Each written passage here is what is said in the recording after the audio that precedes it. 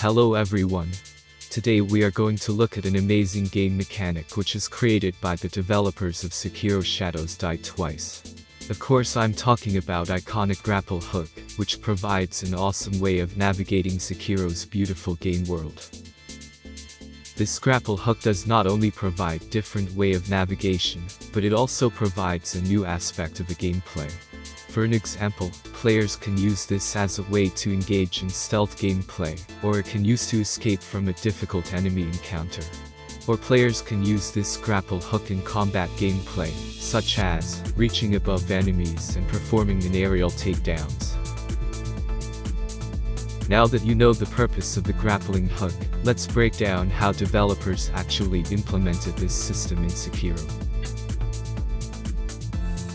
First and foremost, player can only grapple if they're an active grapple point. These grapple points are displayed in user interface as circle points. Based on player's current location, there can multiple number of grapple points, which are manually placed by level designers, in order to support gameplay. But after quick analyze, I found out that a particular grapple point can only be activated if that point met with certain conditions. First, a grapple point should be within a specified range based on player's location. If it doesn't match that range, then it shouldn't be considered as a possible grappling point.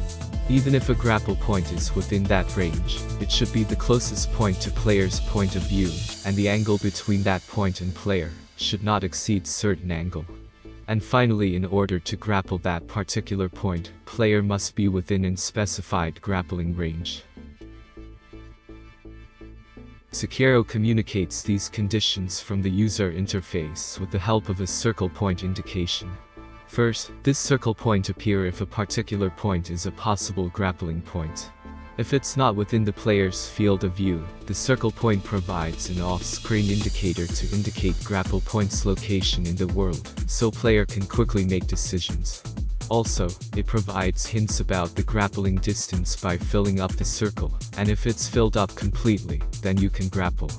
Apart from that, circle point indication changes its state to blocked if the line of sight between player and that grappling point is broken. In order to implement actual grappling mechanic, first we need to create the grappling point system. So let's get into Unreal and start working on that. First open up standard third-person template, because it automatically sets up basic character movement. First thing I did was creating an object channel called Grapple in project settings, because then it's easier to find and interact with only grapple points. Then I needed to find a way to query possible grapple points. After quick research I found out that there are multiple ways of detecting grapple points around the world, such as multi-sphere tracing or using collision sphere. But I went with making a grapple container, which is basically an actor with a collision box, and it stores all grappling points within that box range. In this way level designers also have much freedom to do whatever they want with grapple points. Next thing I did was creating an enumerator which holds every possible state of a particular grapple point. Then I created an actor called Grapple Point, and implemented a system which keeps track of the distance between grapple actor and the player. Based on calculated distance I called a function to update its state between activated or deactivated. Now it's time to make circle point widget, we call this as target widget. I quickly made some circle images using Photoshop, and created a simple material to fill up the circle when it needs. Then I added up those elements to the target widget, and wrote a function to handle the filling of the circle.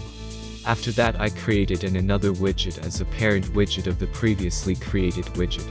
This widget handles the off-screen indicator and the rotation of directional arrow towards selected grapple point, just like in Sekiro.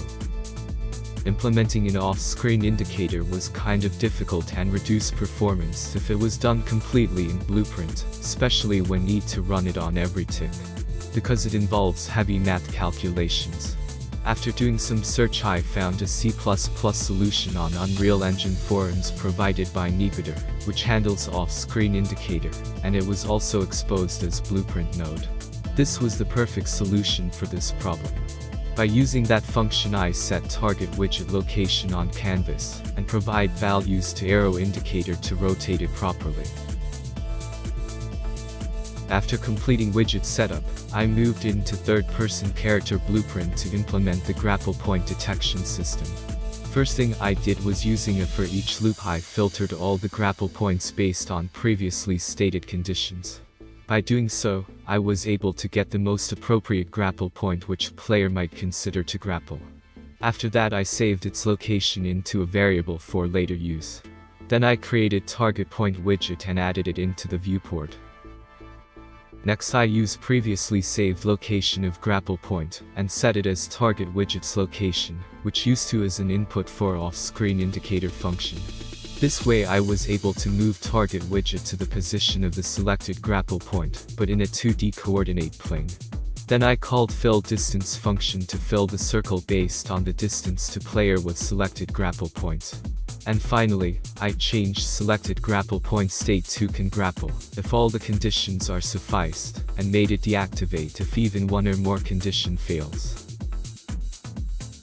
Now we have handled selected grapple point states, but we also need to check if we are already grappled to a different grapple point or not. This means we have to manage states of current grapple point as well. Using same logic which used with selected grapple point, I have also managed current grapple point states as well. Finally, let's do a test to see how our grapple point system works. Here how it looks now.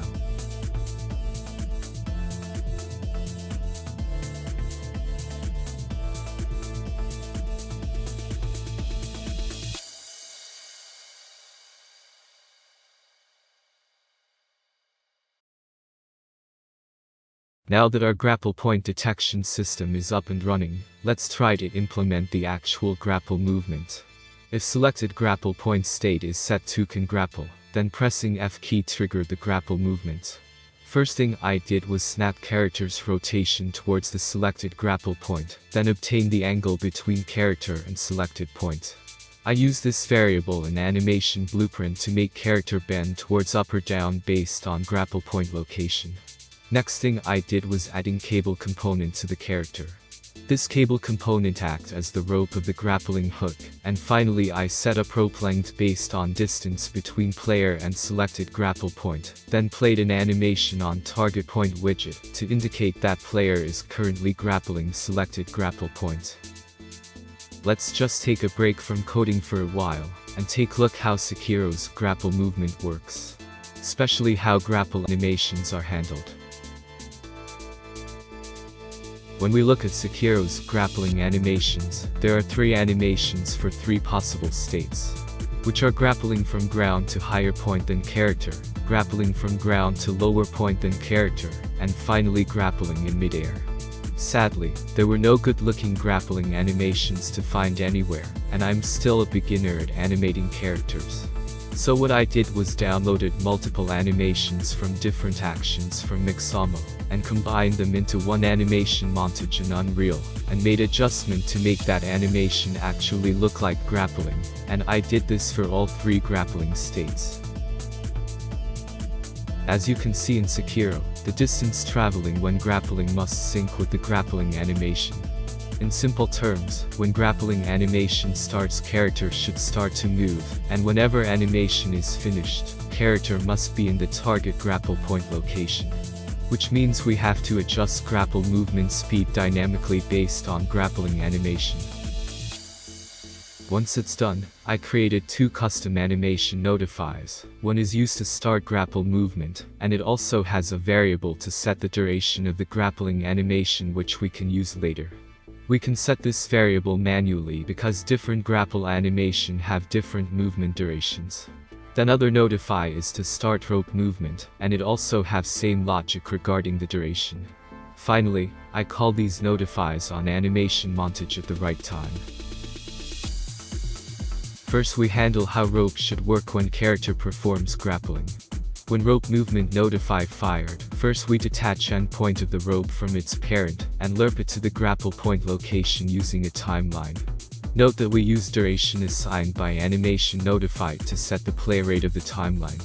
Once rope reaches the endpoint, we reverse the timeline to tuck the rope back to our character, and finally, we reattach rope component to parent component.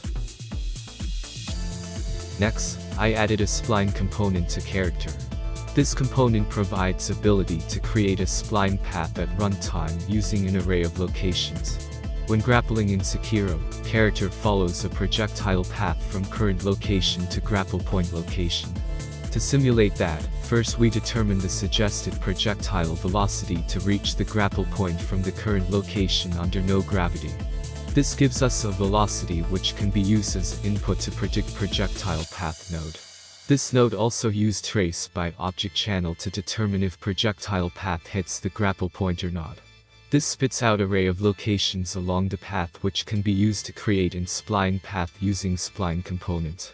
And finally, detach spline component before starting the movement of the character to avoid unnecessary movement of the spline component with the character. The final step is to lerp the character along the spline path. For this we use a timeline with an adjusted play rate from the animation. Let's use a curve to make movement faster at start, and getting slower on at the end of movement. We use this curve to get an alpha value which used to select points along the spline path. And then setting character location to those points, in order to move character smoothly. Finally, at the end of the movement reattach spline component and set gravity scale to its default values. I extracted same sound effects from Sekiro and attached those sound effects on all grapple animation montages. Finally, let's look how our grapple system turned out to be.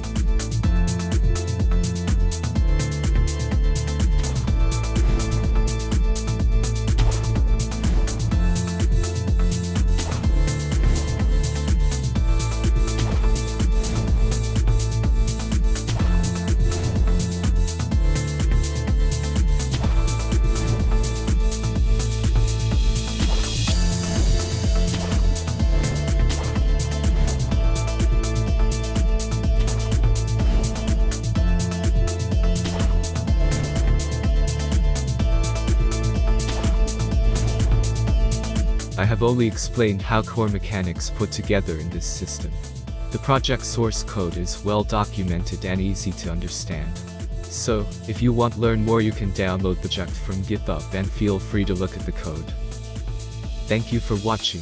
If you learned something new or like my content, support me by liking this video and subscribing to my channel. What game mechanic breakdown would you like to see next? Let me know in the comments down below. See you guys from the next video.